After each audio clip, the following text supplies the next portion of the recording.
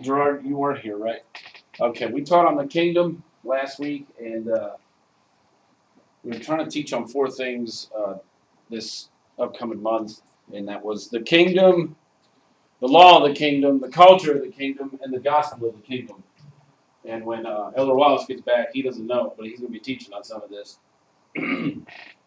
They're up in Alabama this week, so just pray for them, traveling mercies. I did today, but just continue to pray for them. The Lord bless them, and they can come back and share some really cool stuff with us.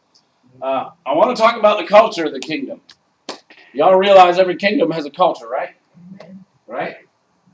All right. Some of y'all have seen this lesson. I added to it last night. And then when I woke up this morning, got here, I was at 2%. I don't know how it happened. And we had to run back and get all this. But if you have your Bibles, or you don't even need it really, everything's going to be up here. Next slide.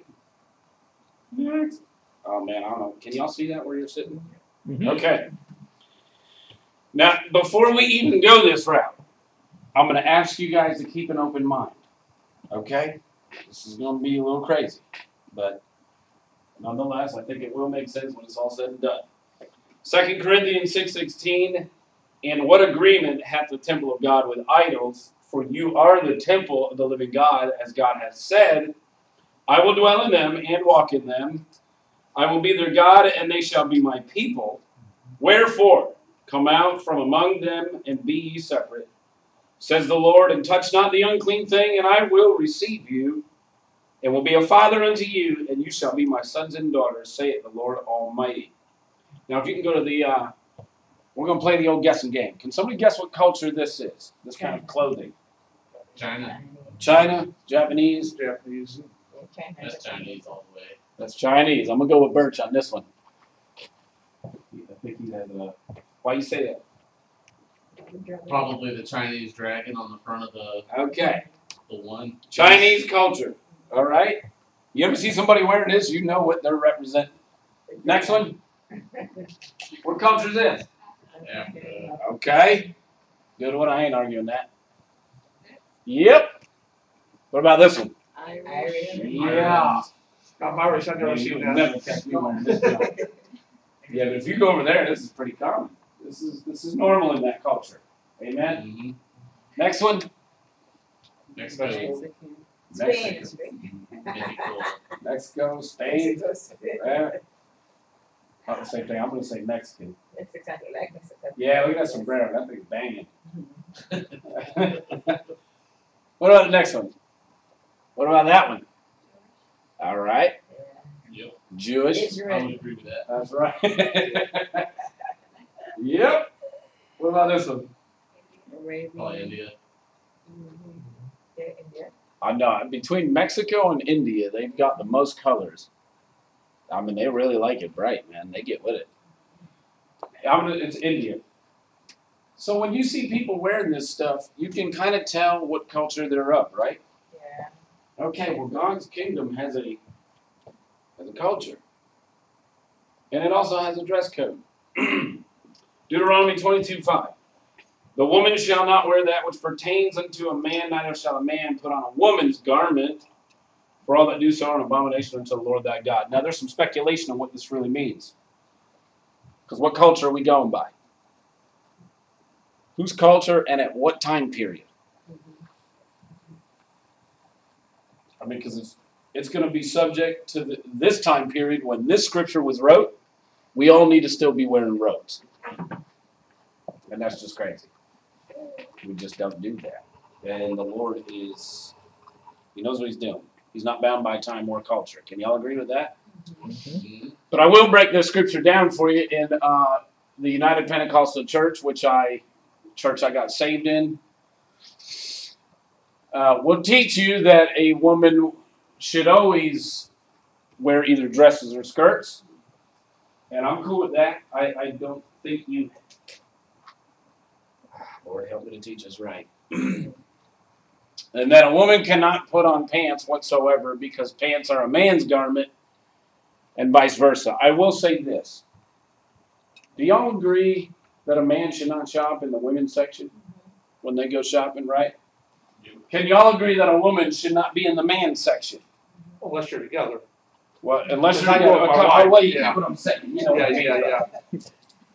I mean, unless she's shopping for you. You Yeah. see what I mean? Now, there are, these are manly pants. But you can tell when a pair of slacks is for a woman or a man. Right? It's kind of obvious to me. But I am going to break down the Hebrew words for this before we get going. Pertaineth unto. Anybody get the... I'll pull it up. I want y'all to see this. This is pretty cool. That way you guys know. I wish I'd put it up here on my Deuteronomy. It is the Hebrew word kali in its H, the Hebrew word 3615 in the Strong's Concordance, an apparatus, a vessel, or a weapon unto a man. That word man is not just any man. Houston, we have a problem. Okay. It is a warrior. It's not Adam, meaning human race. Adam, what we would say Adam. Man. It is a totally different Hebrew word, and it's for a warrior. So think about this. A woman shall not wear that which pertaineth unto a man. In other words, now mind you, an apparatus, a vessel, a weapon. The weapon of a warrior, and go and play a man's job. Right. This is why in Israel today, can you get back to where we were? Okay. This is why in Israel today, y'all know the teens, when they come out of high school, Mama, they got to serve 2 years in the military. It's automatic. Right. Girls and boys. When they come out of high school, they have to serve 2 years in Israel. And the rabbinics, the Jews, though they don't have Messiah, they still have the word.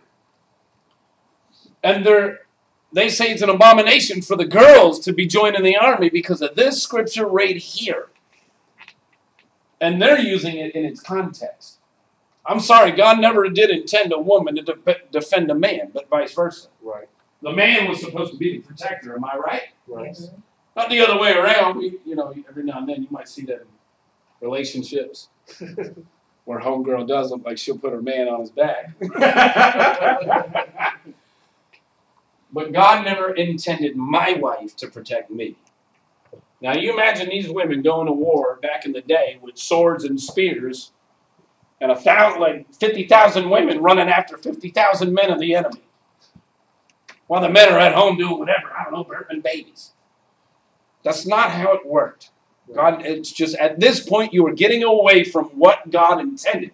However, it does say, neither shall a man put on a woman's garment.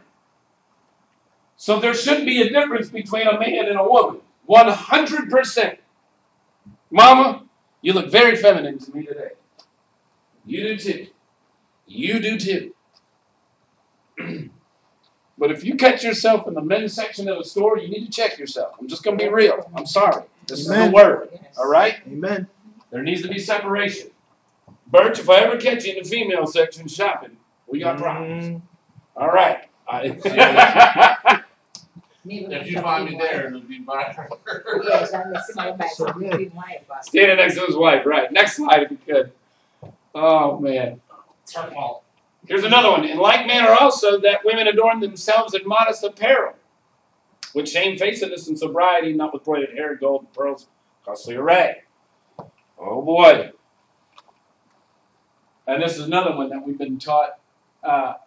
We need to be modest. We'll wear shirts to our wrists, the necks, up to the neck. We'll wear skirts. This in Pentecost. I'm talking about Pentecost. This is how I grew up.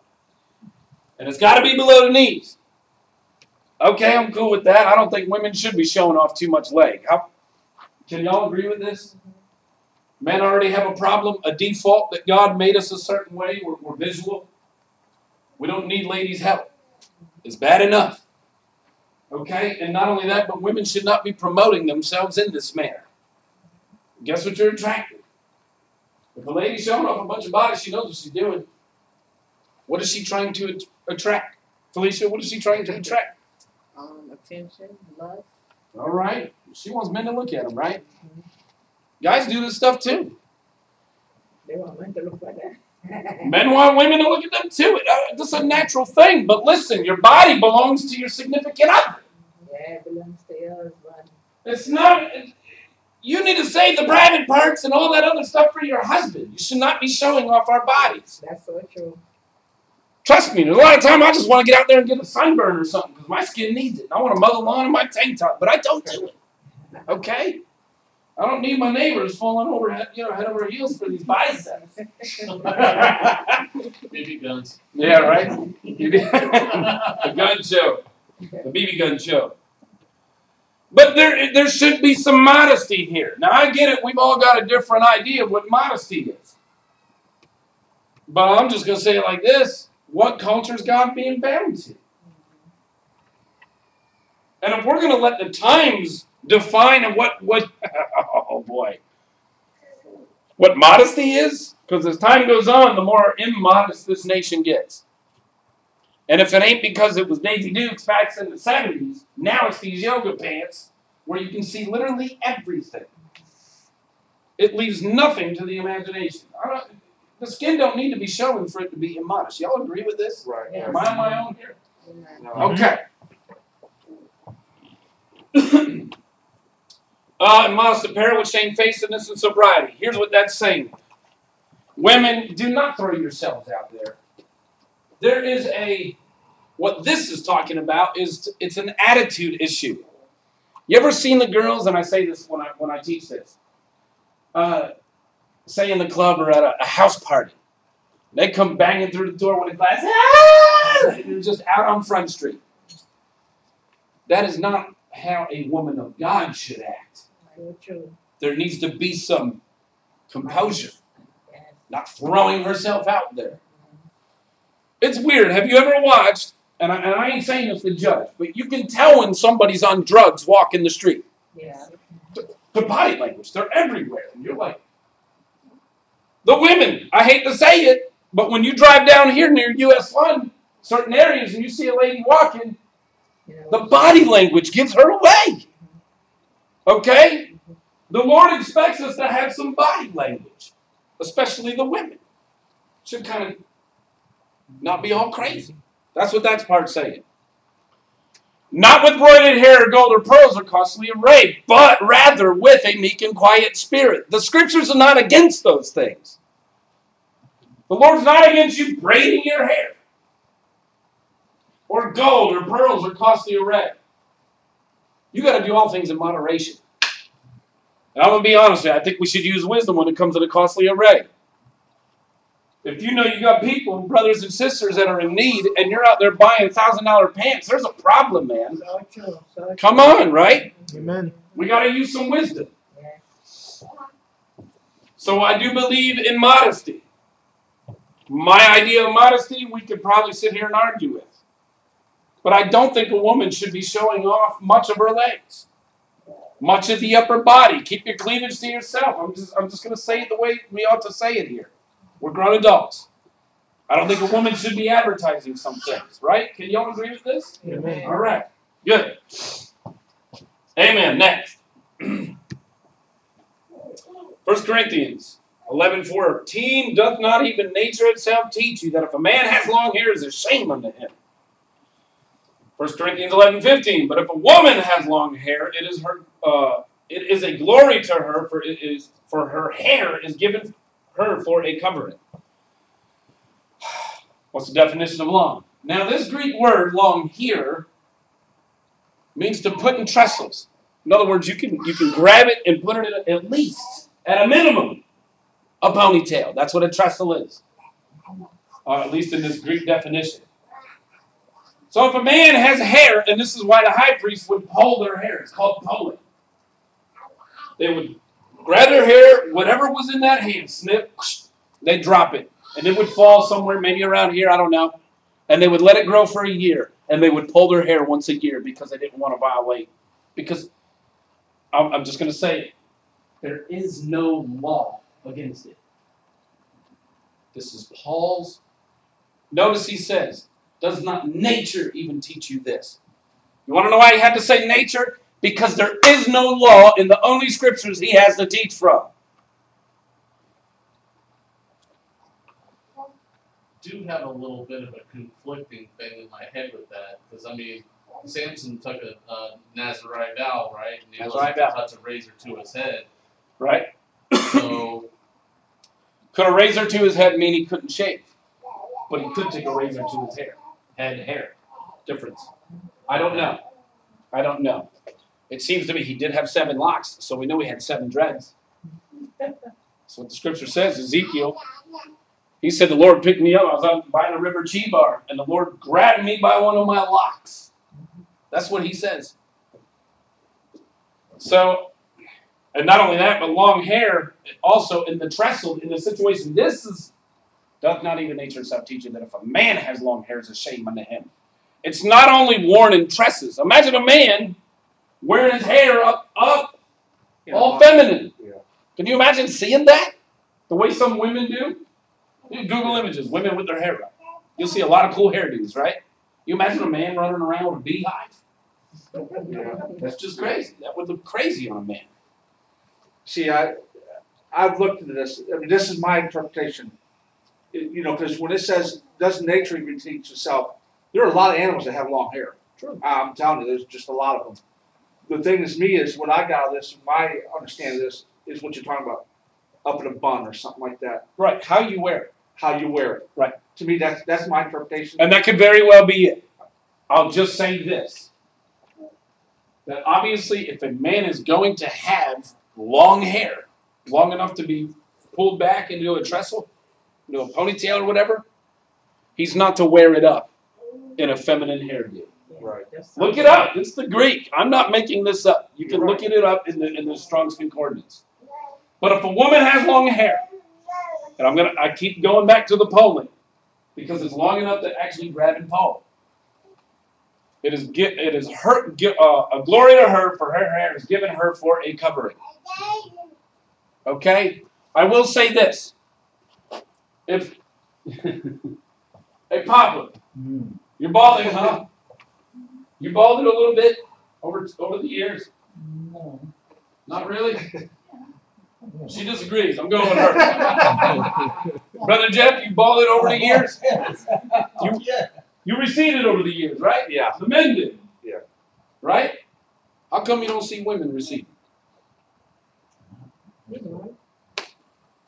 Because God did intend a woman to have some hair. And I'm going to be honest with you. When you see the long hair on a woman, it's beautiful. Right. Okay? This is just a natural teaching of the Lord. I don't find it anywhere in the law. The only scriptures these men had, nowhere does it demand it. But however, the way God made you, men that have facial hair, women, 90 years old, still ain't receding. I mean, they may lose a little bit of hair. But they don't bald like men. You can tell by the way God made us what He intended. Okay? I will say this. God intended it. He did not demand it. All right? I'm safe saying that, Lord. I'm fine here. I'm trembling before the Lord. I don't want to teach you guys something wrong. Right. Okay? I know I have a responsibility here. I can tell you this for a fact. The Lord intended women to have longer hair. Okay? And the way God made you, men, all right. But listen, He doesn't demand it. Right. He doesn't demand a man that a shave or grow a beard. Doesn't demand a woman grows her hair long or cuts it. It's just natural. You can tell by what God intended. So I say it like this. If you have a heart of the bride, right, and you want to please your husband, you're just going to do it. That's all that's it. What do you want to say, bro? There are some cultures that their women can't grow their hair long. I mean, it grows out to a certain point. True. But it doesn't grow long. Like, right. Every culture is different. There's some. Yeah, these Indian women, they seem to grow hair almost overnight, man. Yeah. I don't know what's it's in genes too. I get it. All right, next one. We're gonna talk about food. Y'all picked the wrong day to come. Yeah. Food. Next one. Oh boy. Fish. Avocado. Next one. Just leave it up there. Cabbage. Fire. What culture is that? Indian. That is Indian. Indian culture. Yeah. Oh, I see some kind of pita bread. That is long. Yeah, it could be Greek. Roti.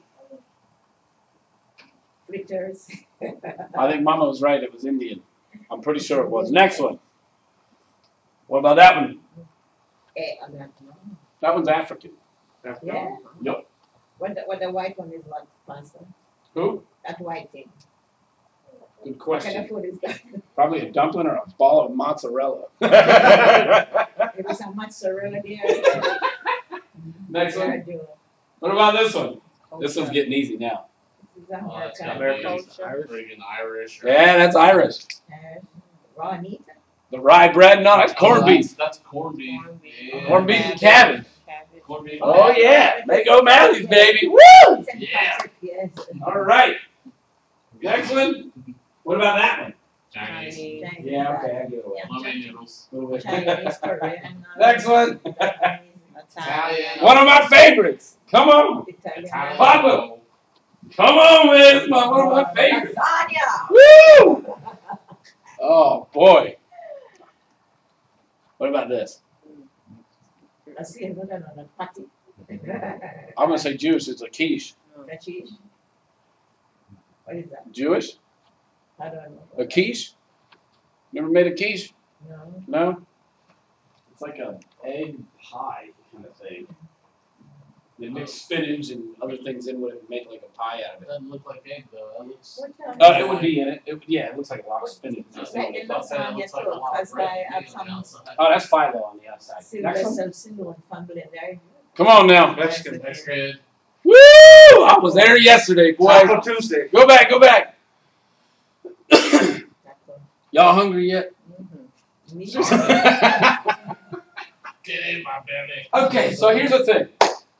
You can tell by the way a person dresses, things they eat, what culture they've been influenced by or represent. So if you catch me wearing a sombrero, eating burritos on Cinco de Mayo, you know what culture I'm all about at that moment, okay? And there's not to say there's a right and wrong when it comes to culture. But I will say when it comes to holidays, and we're going to touch on this, not all holidays are pagan. But the holidays that stem from false worship are. Right. Okay? That's the one I want. We celebrate independence, as this country, 4th of July. What's so pagan about that? We broke away from a very tyrannical religious government of England, which was thrashing people if they weren't Catholic. And we broke away from it for religious liberty so that we could worship and read the Word of God freely. You know, when schools, when we were establishing this nation, if there was a village of 50 plus people, they had to have a school. And in that school, the main thing that was taught for reading material was the Bible. So that we could learn the Word of God and finally read it for ourselves instead of having a government breathing over it. So when we celebrate the 4th of July, there's nothing pagan about that. No, that's Okay, it's a beautiful thing. Independent, you know? Amen. Okay, so next. Now this is where it's going to get crazy. Y'all got your Bibles out?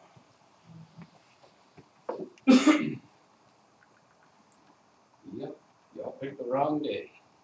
No, right there, Pastor. No wrong day, no wrong day. No, but I will say this. Well, we'll get to it. Everybody there? Yes. Okay, we're there. And God blessed Noah and his sons, and said unto them, Be fruitful and multiply, and replenish the earth, and the fear of you and the dread of you shall be upon every beast of the earth, and upon every fowl of the air. If you notice, even big animals, when they see humans, they're sketchy. They're kind of standoffish. You know what I mean? Maybe except a hungry grizzly bear, but for the most part, yeah, this is true. All the animals of the earth dread. Where am I at here? And shall dread of you, beasts of the earth, and upon every fowl of the air, upon all that move upon the earth, and upon all the fishes of the sea. Into your hand are they delivered.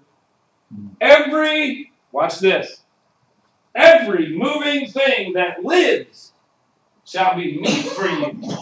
Even as the green herb have I given you all things. The backdrop of this, flood just happened. They're finally coming off the ark after a year being stuck on there with a bunch of crazy animals. I can't imagine the smell. How crazy these animals are going on that ark.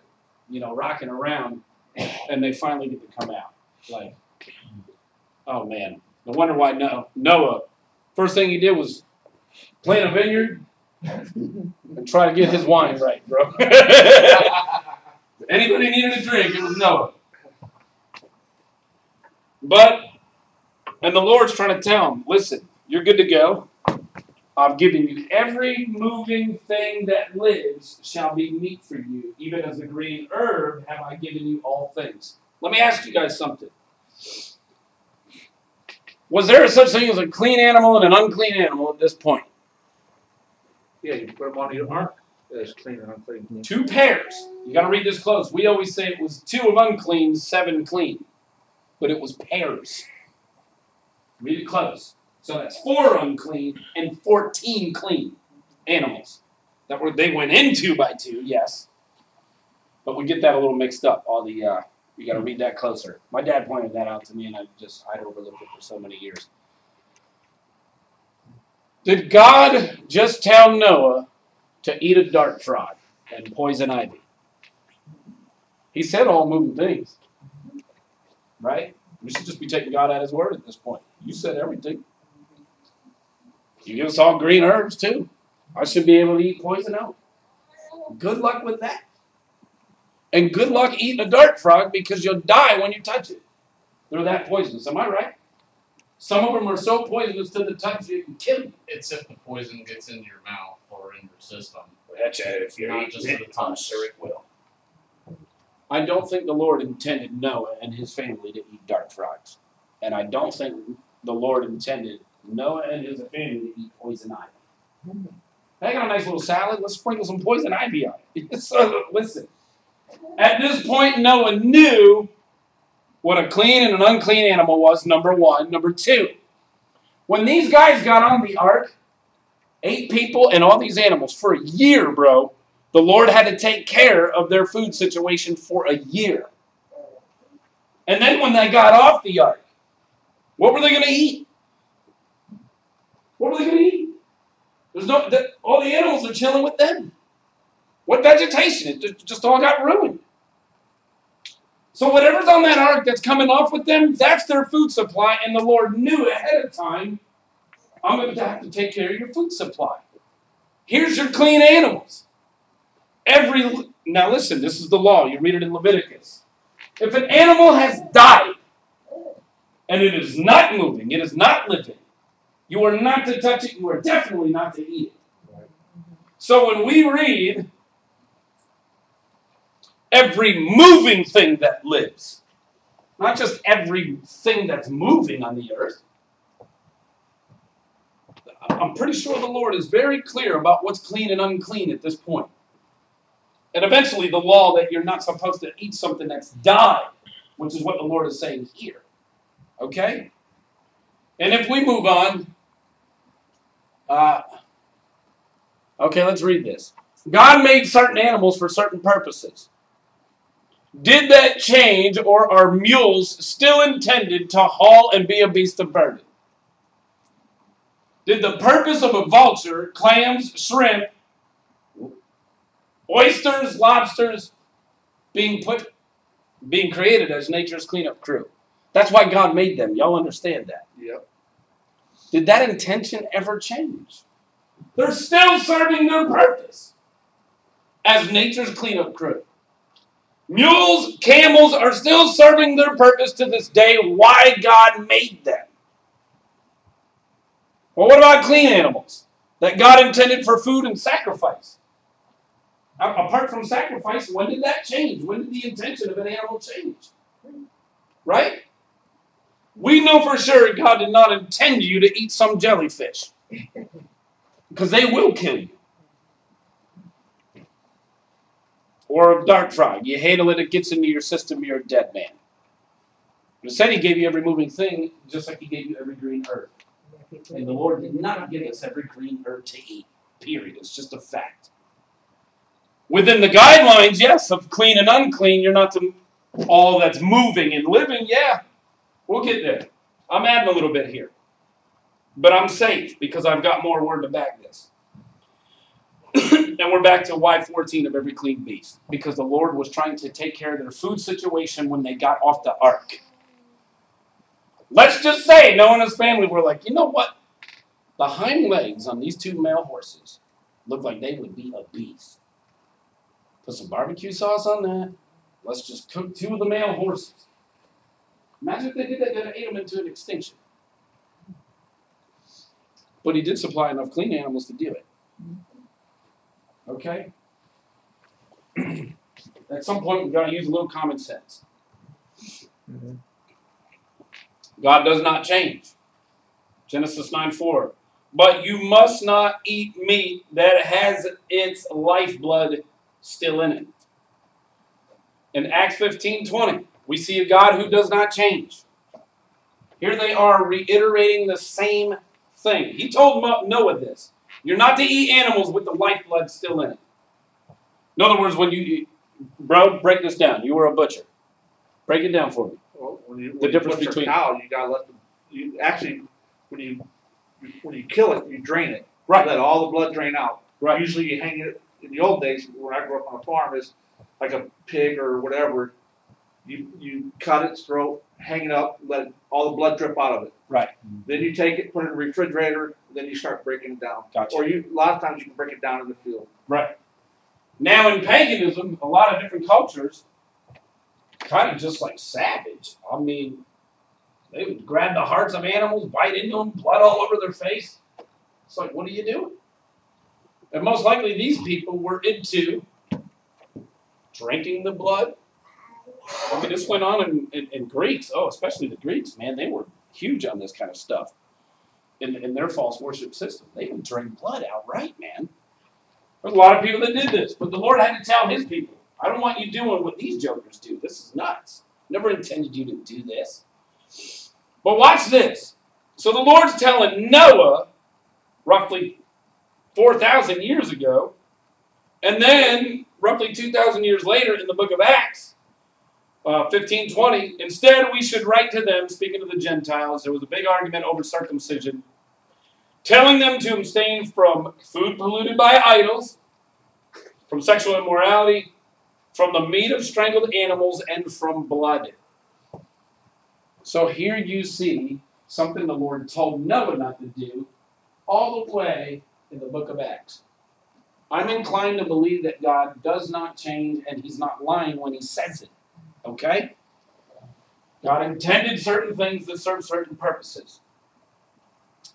Next one, Malachi 3:16. For I am the Lord, I do not change. Next one. Leviticus 20:25. You shall therefore put difference between clean beasts and unclean, and between unclean fowls and clean. And you shall not make your souls abominable by beast, or by fowl, or by any manner of living thing that creeps on the ground, which I have separated from you as unclean. Deuteronomy 14:3. Thou shalt not eat any abominable thing. When you go through this list, it calls things like pigs, all that kind of stuff, they're unclean. If it's a bird or a land animal, they call it unclean for some reason. But when it comes to sea creatures that are unclean, it's abominable. Okay? I don't know why. I don't know why they just didn't say it was unclean. To me, I imagine it's all about the same thing. But there is a distinction there. So my point is this. People say, well, I can just about prove to you that there's always been a law from Adam. Right. Gerard, when Cain and Abel brought their sacrifices, how in the world did Abel know to sacrifice a clean animal? Right. Don't you think the Lord would have straightened him out if he had offered an unclean animal? Well, why not? Now the lesson begins. Here goes the law. Here's why. The first thing Adam learned about his God was the Sabbath. Keeping a Sabbath. God made man on the 6th day. 7th day he rested. First thing Adam learned about God, he rested on the Sabbath. There was clean and unclean. No one knew what clean and unclean was before we ever had it written down. There's always been a law. Abraham knew what clean and unclean was before it was ever written down. How did Abraham know to do a proper sacrifice? With what woods? Where to cut? How to cut? It doesn't even show up until we get to Leviticus. So there's always been a law at play. It just was not written down. Okay? They've always known this. This has just been common knowledge to the ancient world, especially to those that were worshipped or in covenant with the Lord. Deuteronomy 4:2. You shall not add to the word which I am commanding you, nor take away from it, that you may keep the commandments of the Lord your God, which I command you. Okay? I'm reminded of a story in the New Testament. The Pharisees come up to Jesus and say, how come your disciples don't wash their hands before they eat? Transgressing the tradition of the elders.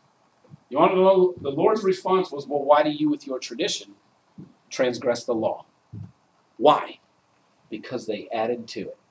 Right. Nowhere in the whole law does it say you have to wash your hands before you eat.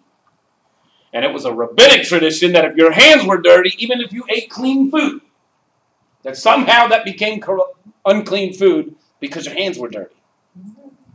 Now, you're adding to my word. And Jesus told them, well, why do you with your traditions transgress the law? What law did they break? Boom. Right here. God does not like man tampering with his word. Can you just leave it alone and let it be? Right. Father knows best. Okay? I'm not saying you're going to go to hell if you eat a rib sandwich. Okay? That's not what I'm saying here. There are sins that are against your own flesh, and there are sins that are against God. Okay? If I poke a needle, I don't know, go get a tattoo or something crazy in memory of Mom, I have not sinned against the Lord. I've broken his word, but I have not sinned against him. I've sinned against my flesh. It's still a sin. I'm not saying here that we should be sinning at all. It's still a sin. Okay? We're told not to do it. Matthew 5:17 through 19.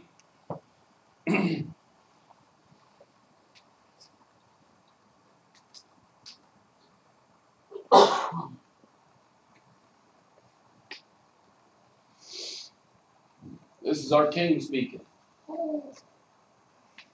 Think not that I am come to destroy the law of the prophets. I'm not coming to destroy it. That Greek word there means to bring to a halt. Right. I'm not bringing it to a halt. And I don't care what disciple that comes after Christ that you might think are bringing the law to a halt. My King said he wasn't bringing it to a halt, but coming to fulfill. And if you look at that Greek word in the Strong's Concordance, it means to fully teach or to fill up, to expound on. And then look at it. He goes right into whoso there breaks one of the least of the commandments and shall teach men so, he shall be called the least in the kingdom of heaven. But whosoever shall do and teach them, the same shall be called great in the kingdom of heaven. I'm not about to sit here and teach you that it's okay to eat something unclean. I'm sorry, that's not going to be on my hands. Right. Even if it is the least of them. The least of them. That's not one of the big ones. Let's be real. If I was to go out and stab somebody in the face, that's a big thing. Somebody eat a bite of shrimp, that's not, I'm sorry. You can't even compare the two. But nonetheless, the Lord told you to abstain from it. Otherwise, you make your soul abominable. And if Jesus ain't doing away with the law, then what's going on? Why are we here? Why is Christianity where it is? Remember Deuteronomy 4:2. You cannot add to or take from. Let's move on. 1 Corinthians 10. We're going to go over some of the arguments that are used for this so we can get a little better understanding. And once this information is presented to y'all do with it what you will.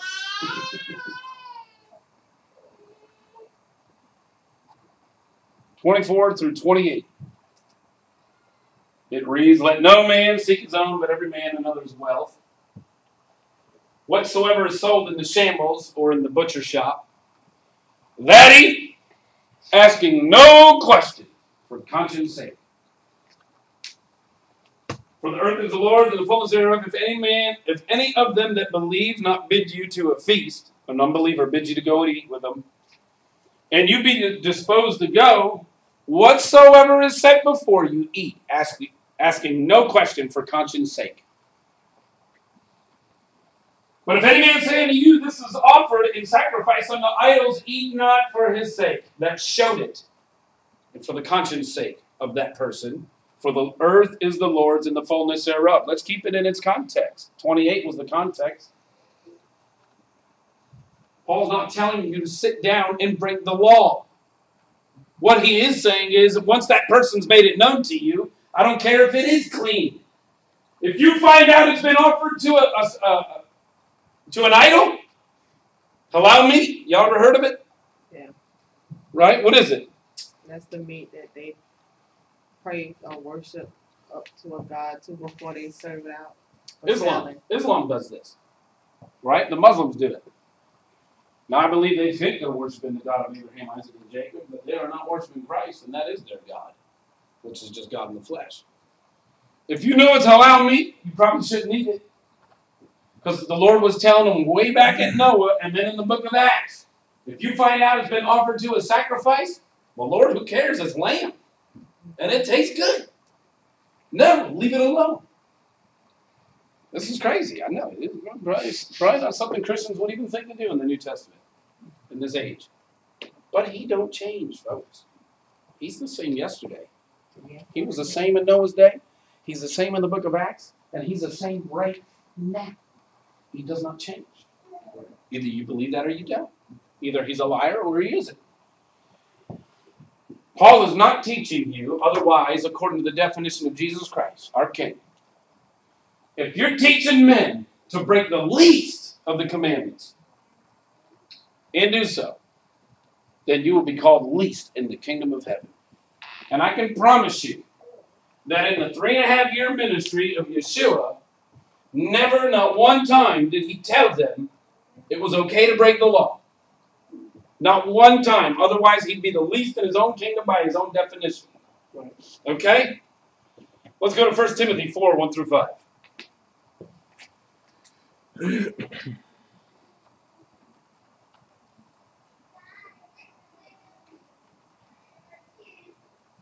Now the Spirit speaks expressly that in the latter time some shall depart from the faith, giving heed to seducing spirits and doctrines of devils, speaking lies and hypocrisy, having their conscience seared with a hot iron, forbidding to marry, and commanding to abstain from meats which God hath created to be received with thanksgiving of them which believe and know the truth, which believe and know the truth.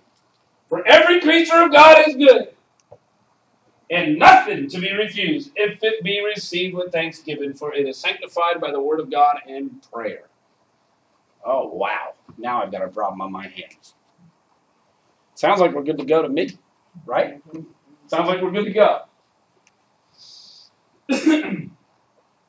You got to ask yourself this question. Is Paul teaching you to break the law? No. Because if that's the case, I mean, they started tearing heads off almost for people that were teaching you to break the law. Something as simple as circumcision, they almost went to war over.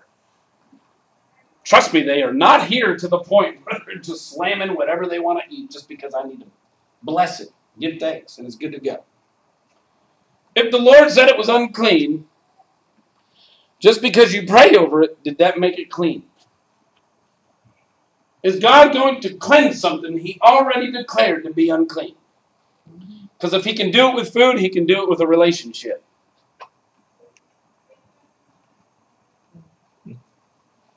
An unclean union between a man and a man. He declared that to be unclean, abominable. So is God in the blessing business of something that he already declared unclean? Not if he doesn't change.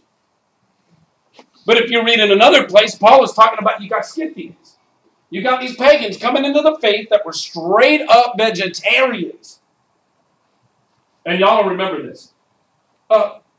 If you come into a place, don't destroy your brother with your meat who eats only herbs and is weak in the faith. For the Lord died for him too. Don't offend your brother with your meat. If he's a vegetarian, a vegan, and he thinks you shouldn't be eating any meat, to abstain from all meats, not only that, but they would forbid to marry. You're allowed to marry? What do you mean? But these pagans would come into the faith thinking that if they denied themselves in this life, in their pagan system, this is what they would believe. If you deny yourself in this life, you'll gain it in the afterlife. And not only that, we should not be harming animals in this life. Listen, man, nothing new under the sun. We still got these people. We still got vegans telling you not to. Oh, do you know, Mama, even to this day, you get these ultra vegan people. And I've met a couple. You shouldn't drink milk. Well, why not? Because human beings are the only people that continue to drink milk. No animals drink milk after they've grown up. You ever heard this argument? Yeah. I sat with one in prison. Everybody's sitting there slamming milk, and he's looking at us all crazy. We're like, what is going on with you? He starts breaking it down. I mean, there's some people out there so bad that you should not be pulling on the udders of a cow. It's hurting them. Or you should not interrupt a bee's nest for honey. And yet the Lord said, I'll give you a lamb flowing with milk and honey. Hold that out. What about the cheeseburger? Don't eat a cheeseburger. Cooking a kid in its mother. Yeah. So I'm under the impression that Paul, who was a Pharisee, the son of a Pharisee, I'm using his words, he said that. They know the word. Right. He knows the law. Right. He knows that the Lord declared over 40 times that things were unclean. Paul knows this, but watch this. This is really wild. If we go to Romans 14:14. So no, I don't believe Paul is telling you it doesn't matter what it is that's set in front of you. Just bless it and chow it down. What he is saying, and I wish I could do this, and I feel safe doing this because I know Paul's not teaching us to break the law. Jesus Christ never taught it. He never taught any of his disciples, and his disciples did not teach these disciples to break the law. What Paul is saying is that if anything that is acceptable offered before you, don't even ask for conscience sake whether or not this thing's been offered to an idol. Don't even ask. It's just because if you don't know, you won't be held accountable for it. Right. But if you find out that person's like, oh, by the way, we sacrificed this unto Krishna, whatever. You'd be like, come on, you had to say it, man. I'm hungry too, bro. You couldn't have just shh. And don't ask. Because if you're hungry, you find out it's been offered to an idol. You've got to pass it up. That's all there's to it. Wonder how many Christians would do that today. Would pass it up. Romans 14:14.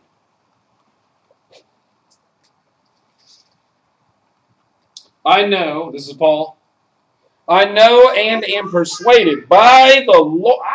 Listen to this. I know and I'm persuaded by the Lord Jesus Christ that there is nothing unclean of itself.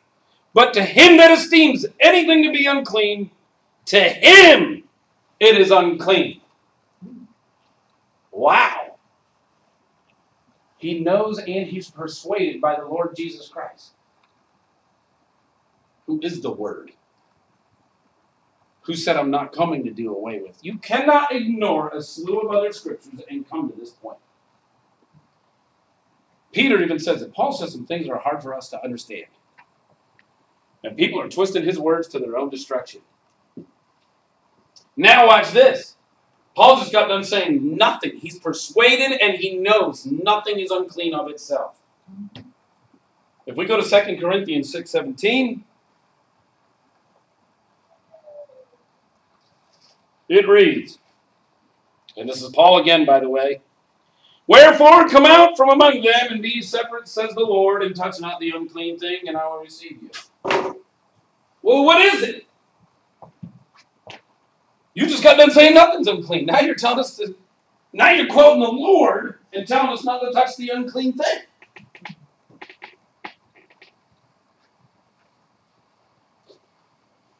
Oh, Lordy. Again, you're talking to a bunch of pagans coming into the faith. And if it's your paganism, things were considered unclean, listen, have at it then. But just know this, when we come into this faith, we've already been told what things are unclean and unclean. I mean, clean and unclean. But if you want to, and that's unclean to you, fine. To him who esteems it to be unclean, then let it be unclean to him. Second of all, I could care less what you deem to be unclean or clean. If the Lord said it was, and he esteemed it to be unclean, what does it matter what a man says? When did that happen? Because if that's the case, and you can start doing it with one thing, and we can start breaking Deuteronomy 4:2 and adding to and taking from. Once you open the silly door, now you can start deeming anything to be clean that God declared to be clean. Paul is not doing that here. You got to get the context of who he's talking to. At what time? He's talking to Romans coming into the faith. People in Corinth coming into the faith. And not only that, but these people that were coming into the faith, they were like, no, you shouldn't eat any meat. Clean or not. But he said, you know something? We've got a liberty. We know what's up. We know what we can eat and what we can't. God's given us a list. But don't destroy your brother for meat, over meat, whom Christ died for. If it's going to offend him that you're biting into this massive cheeseburger and just juice is running out of this thing, and that's going to offend your vegan brother, don't do it. It's that simple. And we can apply this principle to a lot of places. If you know, and you've got the liberty to drink a glass of wine, have a shot of strong drink, I don't know. If you know you got the liberty to do that and you think it might offend somebody and throw them off, use wisdom. Don't do it. Okay? Amen? Amen. Amen. All right. So, it looks to me that Paul is either bipolar or contradicting God's word, who said some things are unclean. Or, as Peter says in 3:15 and 16, Paul, he's wrote some epistles to you guys before. And some of the stuff he says is hard to understand. Even to the point where people are twisting his words to their own destruction. Not once did these men of God teach or learn from their Messiah that it was okay to start changing the law. Not one time. All right, let's move on.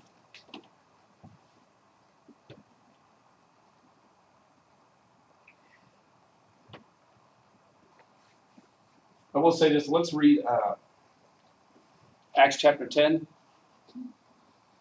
In Acts chapter 10, y'all are familiar with the story? Peter's up on a rooftop in Joppa. Yeah. And he's starving. The Bible says he goes into a trance, probably because he was hungry. And he sees this vision. The Lord shows a vision of a sheep that comes down from heaven, and it covers everything. Every creeping thing, every clean thing, just every beast of the earth. It just covers it. And the Lord says to Peter, rise, Peter. Kill and eat. Kill and eat. You want to know what Peter said? Y'all know? Y'all remember? What did he say, Mom? He said he's never had any unclean thing in his mouth in all of his life, and he was a minister. Right. Paraphrase. Right. He said, Lord, I've never had anything unclean or come and touch my lips. Let's go there. Let's go to Acts chapter 10. I want y'all to see something. It took me years to see this. I think it's pretty cool.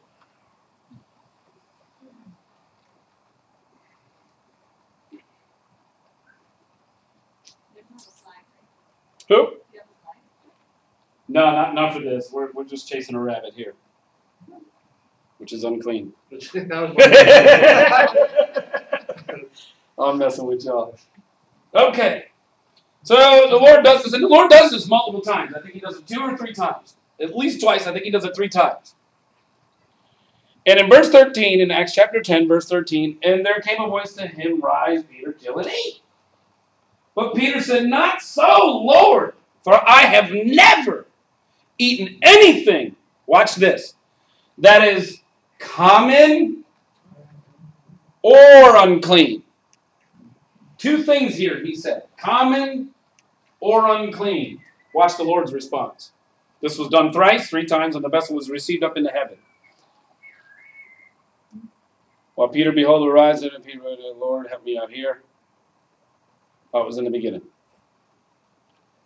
So Peter, see, you're hungry, so full clothes. Peter cannot eat. Okay. Peter said, not so Lord, common or unclean. And the voice spake unto him again the second time, what God hath cleansed, call not thou common. Notice unclean was not mentioned. He said, I've never ate anything common or unclean. But the boy said to him, what I have cleansed, call not thou common, not unclean. Because God does not cleanse what he already deemed to be unclean. There was a thing back then, the common, which if I'm correct, somebody correct me on this if I'm wrong, but if it was handled by Gentiles or sold in the marketplace by Gentiles, which were considered unclean people, even if the food was clean, you're not to touch it because it was common or unclean. Now here's the issue. Do y'all remember when Jesus went to the woman at the well? And he sends his disciples up. Y'all go get some food. And he goes to the well and he meets this lady. She comes out. And he says, woman, give me something to drink. What's her first response? How do you, being a Jew, have dealings with me? It's a tradition here. Y'all ain't even supposed to be talking to us. Right. Why? Because the Jews call these people common, unclean people. Yeah. Okay? Is the Lord violating the law? Is this in the law? As long as these people are trying to be in covenant with the Lord, they can live amongst you. Not only can you talk to them, they can live amongst you. And surely you're allowed to talk to these people. How aren't you going to win them to the Lord? But this was a tradition that was not of the Word. So we know the Lord will never break the law. One, he can't. Otherwise, he's not the perfect Lamb. He's not the sinless Messiah. There is no law forbidding the Lord to talk to this woman. It was a tradition. And then we see in the book of Acts, whom the Lord said, Peter, I give you the keys. Isn't that what he told Peter? Yeah. I'll give you the keys. Do you know that every time the Holy Ghost was given, that Peter was there every single time? He was there at the day of Pentecost when it was given first to the Jews. He was there in Samaria when they got filled with the Holy Ghost. Because the Bible says up until this point, they were only baptized. But Peter had to come. He had to be there for them to get the Holy Ghost. Because the Lord said, I'm giving it to you. Keys of the kingdom. You're going to unlock it so that it can go out into the world. And here we are roughly, and this is history, 10 to 15 years after the cross, no Gentile has gotten the Holy Ghost. And the Lord is trying to do away with a tradition here in Acts chapter 10. It has nothing to do with food. The gospel is being hindered to go into the Gentiles, or at least the Holy Ghost, the kingdom. Why Peter? Of all the men that the Lord sent an angel to Cornelius and his household, he said, send for a man named Peter.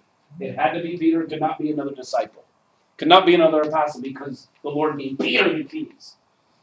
So Peter was there when and this is what the Lord said, you'll be witnesses unto me in here, Jerusalem, Judea, Samaria, and unto the uttermost parts of the earth. Peter was there for these two. Now he's got to be here for the uttermost parts of the earth, the Gentile world. It had to be Peter, folks. And the Lord was saying, you guys are still stuck on a stupid tradition of man by not going into the household of a Gentile. I thought I taught y'all something back when I visited this lady at the well. And not only that, that was the first person he ever revealed himself to as Messiah.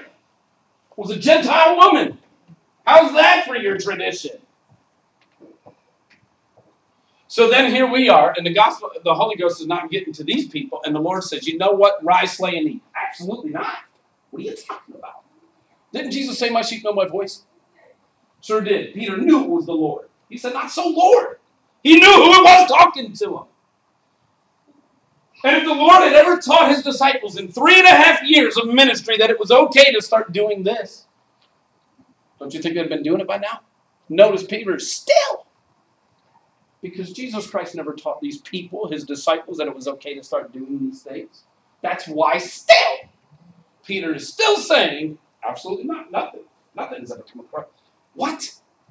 How is it the Spirit is contradicting the Word and he has a conflict in himself while he's going to Cornelius' household? The angel says, Peter, get up, go. You got to go to this household. So he's going. But the Bible says in Acts chapter 10, we're not going to read it for the sake of time, while he's on the way, he's troubled in himself. Why? Because the Spirit is seemingly telling him to do something that the Word does not permit. Can I tell you, please, folks, learn something about your God. He will never tell you to do anything in contradiction to the Word. He will never do it. And this is why Peter's struggling. And he finally gets to Cornelius' household. And I like this response. I want to read this.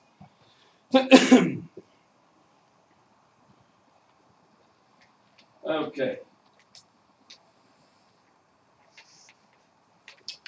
In verse 25, and as Peter was coming in, Cornelius met him and fell down at his feet and worshipped him. But Peter took him up, saying, stand up. I myself am also a man. And as he talked with him, he went in and found many that were come together. They were about to have church. Oh boy, hallelujah. Y'all understand what the Lord was about to do here. And he said unto them, you know how that it is an lawful thing for a man that is a Jew to keep company or come unto one of another nation. But God has shown me. Here you go. It's not about food. Y'all ready? But God has showed me not to call any man common or unclean. And this tradition of a man was keeping the Holy Ghost from going to Gentiles. God gave Peter the keys. Here you go. Okay, now it's time to unlock the kingdom of God fully for the Gentiles. It had to be Peter every time. And once that was it, it was a wrap. Everybody started getting the Holy Ghost in the Gentile world. Well, how do we know it was the first Gentile? Because it says, and they of the circumcision that came with Peter were astonished.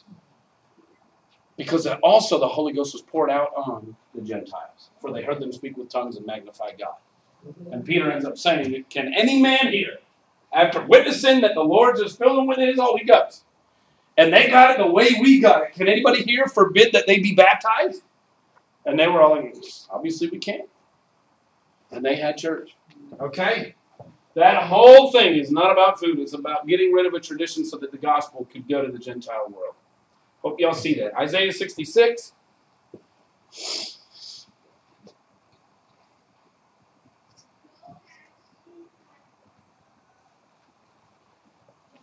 And this is the one that messed me up, folks.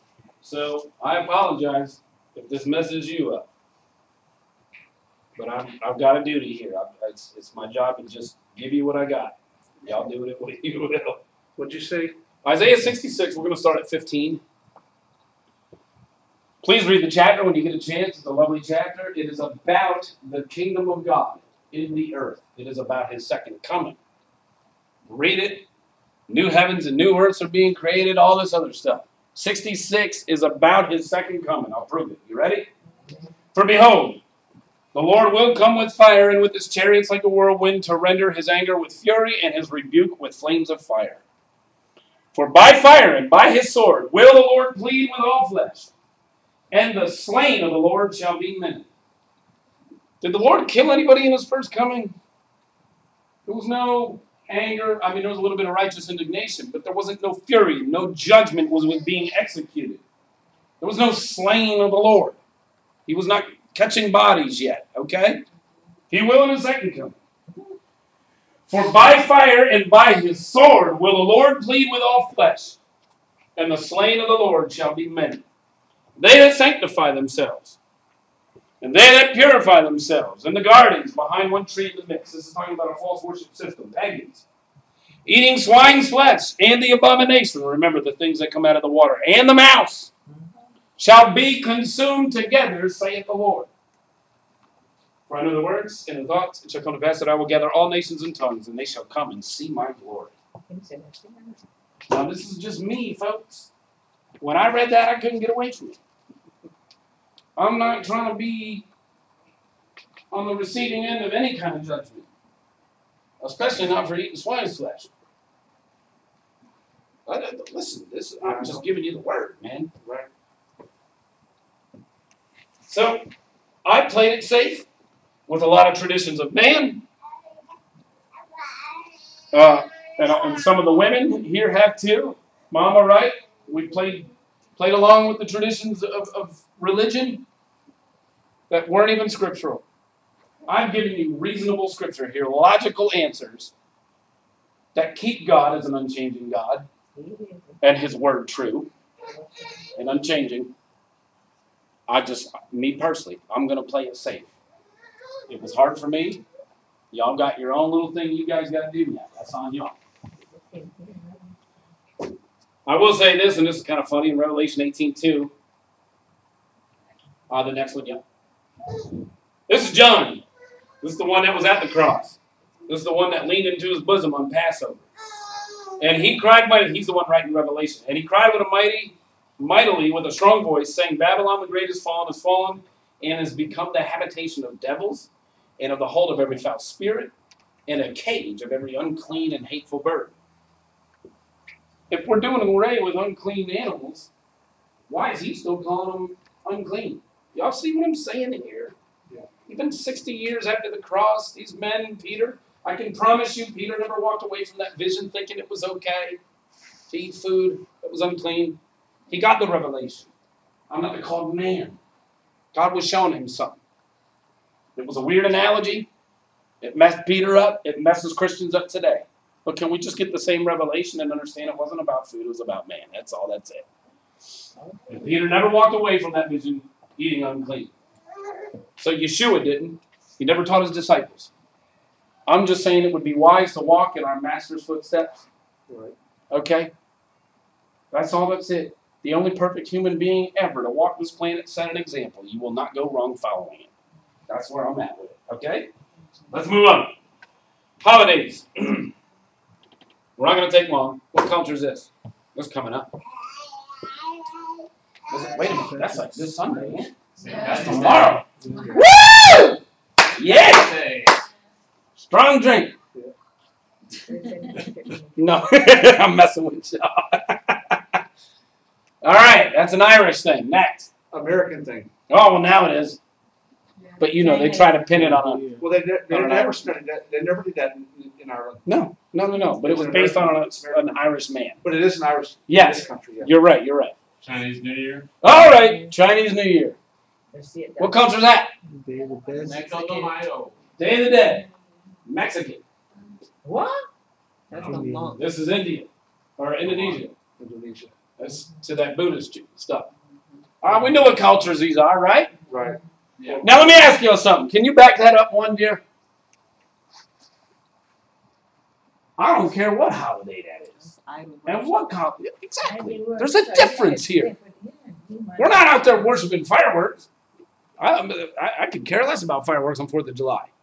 But there's nothing wrong with the 4th of July. There is something, however, wrong with this. Correct. Right. Because you can't see the island. Can you back it up another? And the one you told you can't. There is something wrong with this. Yes. Not all holidays are pagan, man. I get it. I personally, this is where I'm at. I personally don't mind celebrating St. Pat. I don't know how you celebrate it, but whatever. If y'all want to, have a glass of ale or whatever, do what you do. Do it in moderation. Don't go sinning. Come on now. You want to be on 4th of July? You want to throw some sparklers or something? Like some, whatever. Do you? We're not. This isn't stemming from false worship. You see what I'm saying? Right. Okay. Now watch this. Even if it is in worship to the true God, there are elements of, I'm just going to say it, Christmas, There are elements of Christmas, even the date comes from a false worship system. Right. So I could care less, if you could go back one more, I could care less if in their minds they're thinking of God. No. Yehovah. Mm-hmm. You're still breaking commandments. I don't care where your heart's at. Yeah. You're still breaking commandment number 1 and 2. Idols. 1, 2, and 3. So it doesn't matter. Intentions? Can we just get the intentions out of the way? Right. We hear people say it. We've heard it preached. The road to hell is paved with good intentions. Right? There's some truth to that. There's some truth to that. God is not worried about your intentions. What about when David was trying to bring the ark back? Mm-hmm. And that high priest that was, well, he wasn't the high priest. That's the thing. He wasn't ceremonially clean to touch the ark when it went to go fall off the wagon.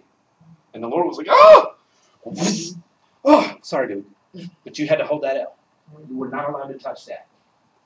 The man's intentions were, you can't get better intentions. Oh my God, the ark. He loved it. He wanted to protect it. What an awesome intention. It doesn't get any more pure. But the Lord had to whack him because he was breaking the law. He wasn't clean. He wasn't ceremonially clean to do it. Okay? What about Samuel? Not Samuel, Saul. Mm-hmm. Samuel told him, Chief, just wait for me before y'all go to war. Don't make no sacrifice. We'll do it when I get here. And here the Philistines are, gaining ground, day after day. And Saul is like, we got to go. We can't wait much longer. Where is Samuel at? Where's the prophet of God at? We need to make a sacrifice. We need to go to war. He didn't even want to go to war, bro, until he made a sacrifice to God. That is good intentions as far as I'm concerned. But he did break it, and he sacrificed himself. He made the sacrifice. It was the prophet. It was the man of God's job, not a king, to sacrifice. Mm-hmm. And Samuel shows up like, Chief, what did you do? What are you talking about? You should have waited. The Lord obviously told Samuel what had happened on the way. You messed up. And for that reason, the Lord's going to strip the kingdom from you and give it to another. Good intentions. I don't care why you celebrate paganism. Okay, we've got enough biblical examples. What about one more? I'll give you one more. Moses up on the mountain getting the commandments. Aaron, they're down there, and the people are like, well, where's this man at? We need to do some worshiping around here. They said, tomorrow we'll make a feast unto the Lord. It was unto the Lord. They defaulted to an Egyptian worship system, made a calf, but it was still unto the Lord. That's what they said. That's what the word says. Tomorrow we will make a feast unto Yehovah. Good intentions. But while it's going on, the Lord's like, Moses, get off this mountain. I'm going to start killing people. Why? What's up? Just get down. Go. Moses sees what's going on. Starts smashing the tablets. He was ticked. Righteous indignation. You had every right to be ticked. But the Lord was like, Chief, I made the first tablets. You broke them. You're going to have to make the second set. You broke my tablets. You're going to have to hold that or I'll make the second one. But it still had to be the finger of God that wrote it on both. Okay? So, let's fast forward. Right there. Yeah, there you go. We know what culture that is. All right? That almost ties in with the Day of the Dead. All Saints Day. Let's make it religious. Put a little bow on it and make it okay. Trunk or treat. Let's trunk or treat. Yeah. Let's do it on the 31st of October. You got the whole fall, 90 days, to reach out to your community, and you just have to do it on this day. Man, the early church would have a field day with us. They'd be laying hands on us, all right. Next one. What culture is that? All right, let me get it. I laid this out today. It's not something we're going to be doing all the time. What is that? But I put this out. You know the, help me out here. Talib? the shofar, the 7 candlesticks mentioned in Revelation, the menorah, Leviticus. We know what this is a culture of. Does not mean we are trying to be Jewish. It is, however, us trying to get familiar with the culture of his kingdom, which happens to be very Jewish. You don't think so? Well, in the millennial reign, Zechariah 14, read the whole chapter. That whole chapter is about the millennial reign of Christ. His feet hitting the Mount of Olives. An earthquake happening, splitting the mountain, right? I've even heard Bishop from the last church I went to teach on this. Zechariah 14 is without a shadow of a doubt talking about the second coming of the Lord, him establishing his kingdom in the earth. Well, read the whole chapter, folks. I wish I'd keep reading the whole thing, because at the bottom of it says all the families of the earth that don't come to worship for the Feast of Tabernacles. It will not reign in their land. You don't think this kingdom has a culture? It sure does. It demands modesty, right? Hello? Yes. Some modesty.